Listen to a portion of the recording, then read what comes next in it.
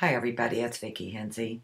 Today I want to, in this informal chat, continue with the Inspire Me series, and this is part 2 on 5 things that writers should ignore.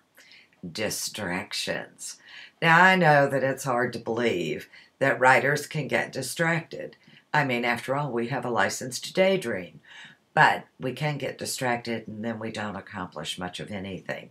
And that's not a good thing. So we need to be a little more disciplined than that, at least at times. Although we do need to keep our daydreaming time.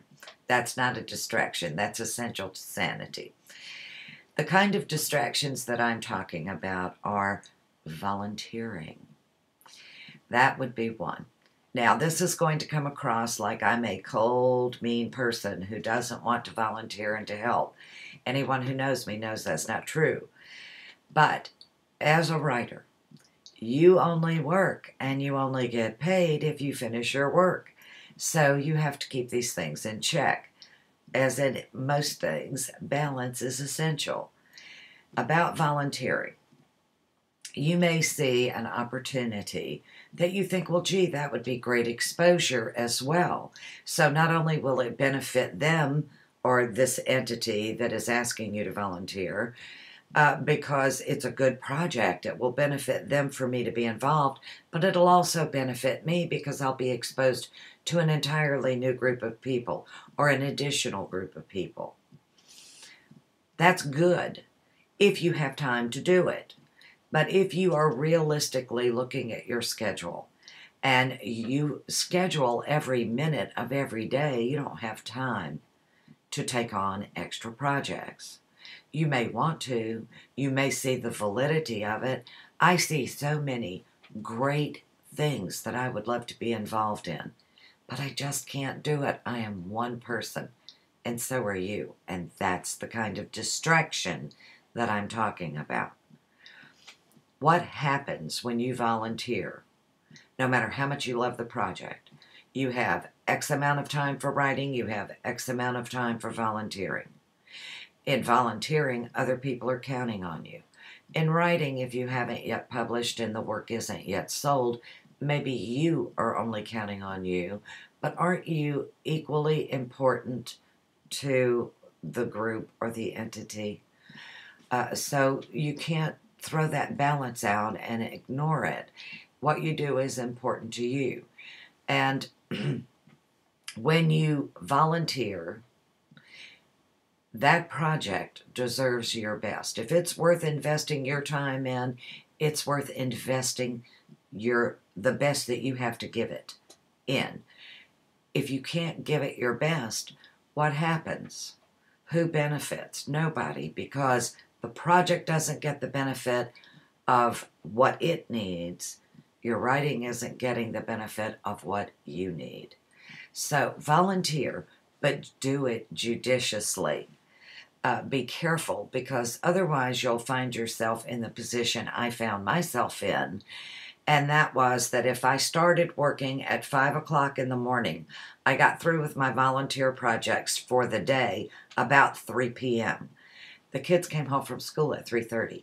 That only left me 30 minutes of quality writing time per day. The balance was off.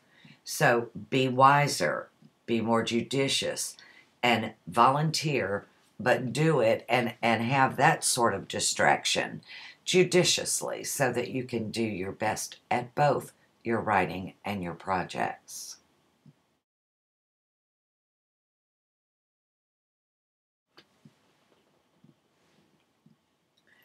I'm not going to waste a lot of your time talking about the little distractions that we all know takes place, like the telephone ringing, 14 phone calls.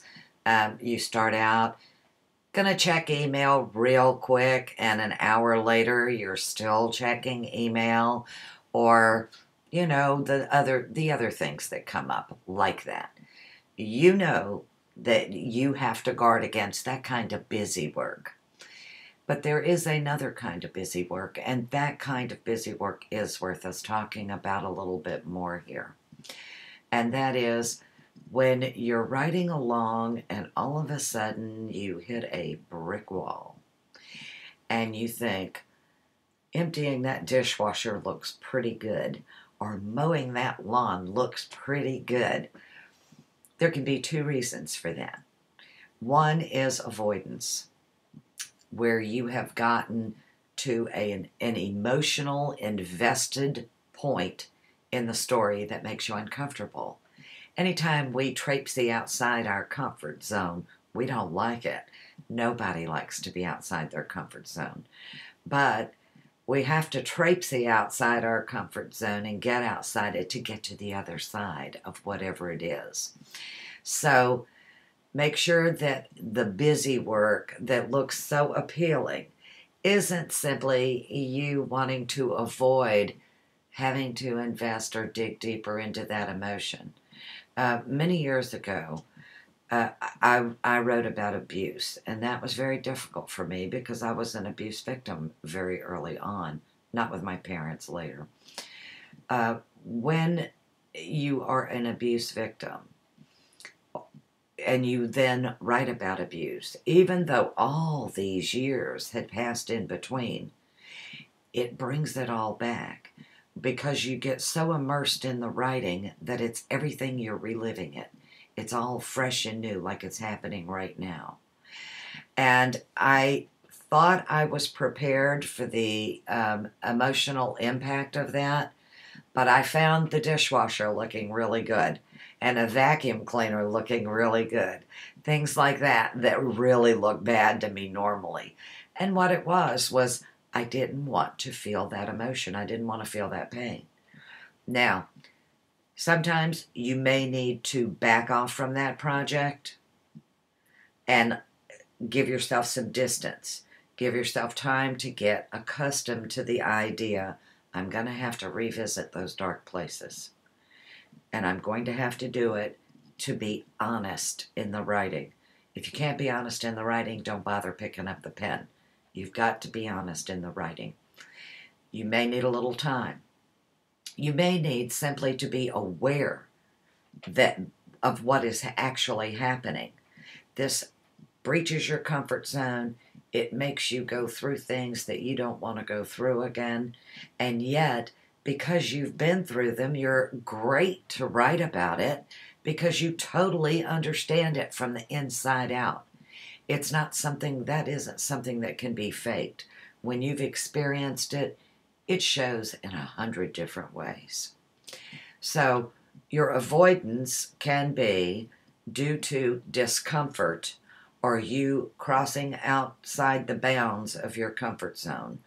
Or it can be you're having a little whimsical day and you just need some playtime. Now, in most careers, your boss would look at you a little bit wacky about saying, I need to play.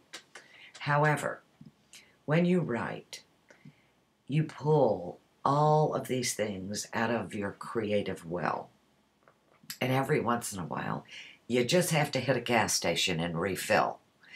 You have to fill that well back up so that you have a deeper well to draw from.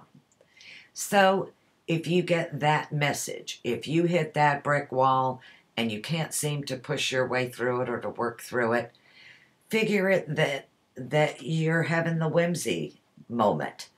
Hit the gas station. Give yourself a little bit of time off to refill the creative well. And then when you go back to the work, you'll do it refreshed and not frustrated. That's very important too.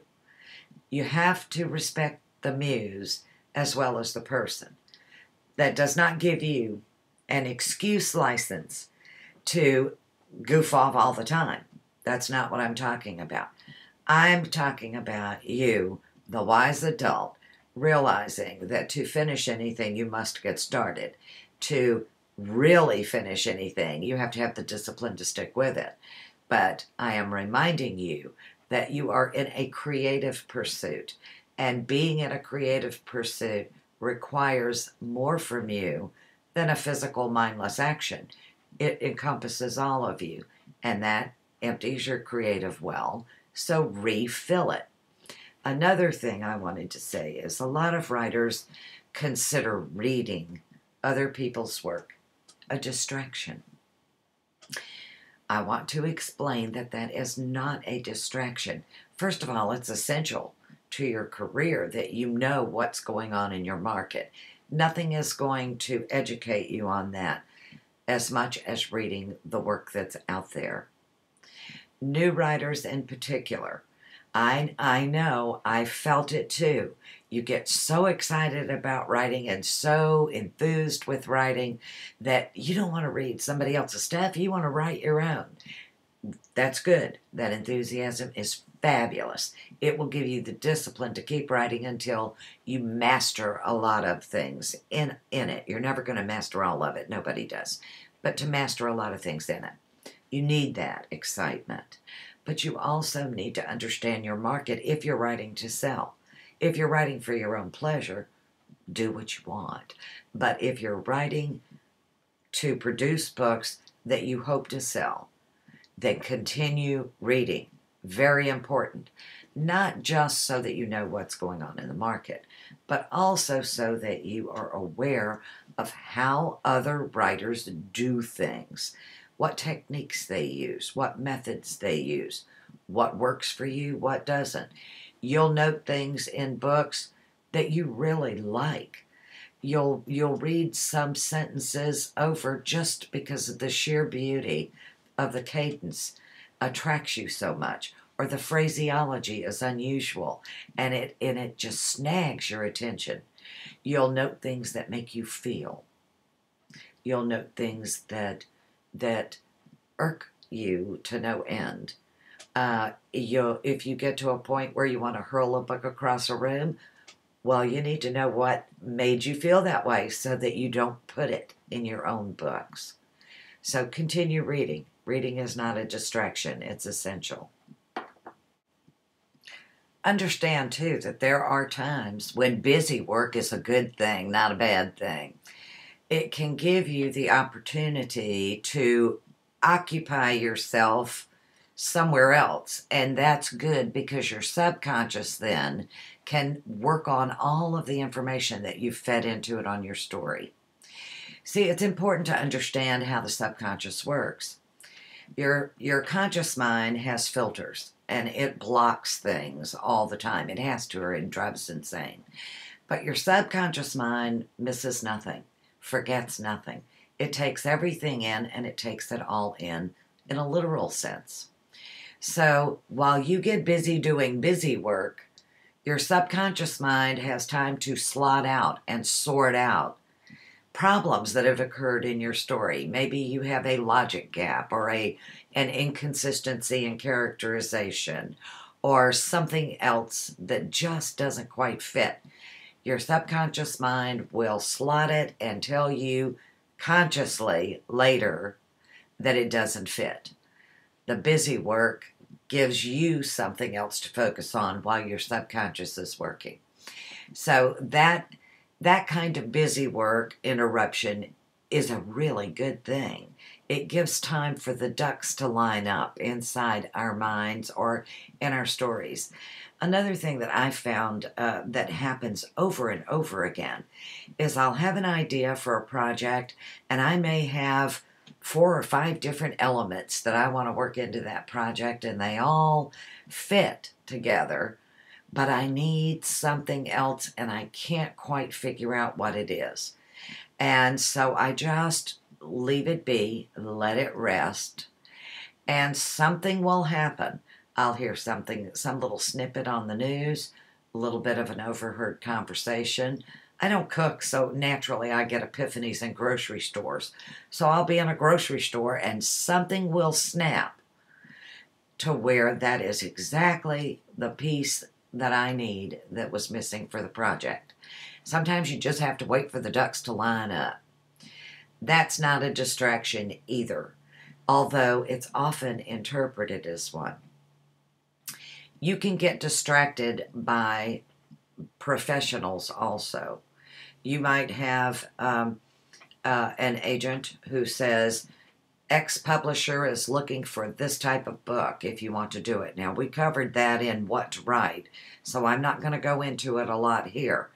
But understand that anything that takes you off of your path, your career path, not the one somebody else chooses for you, the one you choose for yourself. Anything that takes you off of that is a distraction. So I'm not saying don't take detours. I've taken plenty of detours, and they've been worth it. You have to decide whether a specific distraction is worth it to you, and to do so consciously. Too often we'll drift. We go from project to project, and we find we're the proposal queen or king. We end up doing 15 proposals, but we haven't finished a book. And that's not a good thing. We don't want to get distracted like that. That's one of the flaws that happens when you chase the market. That's one of the flaws that happens when you try to fit a slot rather than to fit your purpose. Here we go, right back to purpose again. Okay, we're going to end there. This is getting long, and I apologize for that. I get wound up and just can't seem to stop myself. We're going to end here, and next time we'll pick up with must-dos. Oh boy, are you going to enjoy that one. Hope you found something useful, and wishing you, until next time and forever, many blessings.